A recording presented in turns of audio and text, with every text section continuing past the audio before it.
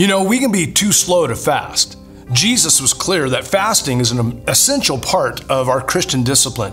He didn't say if you fast, he said when you fast. It's part of our spiritual formation, like giving and praying. Isaiah 58 warns not to fast to be seen, prove a point, or win a debate. Isaiah tells us both why to fast and how to fast.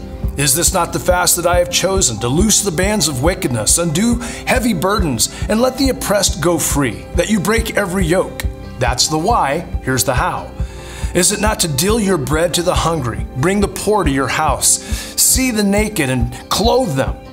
That we're not to hide ourselves from people in need. We're not fasting so we can have food in the pantry. Actually, we fast to give it away to those in need.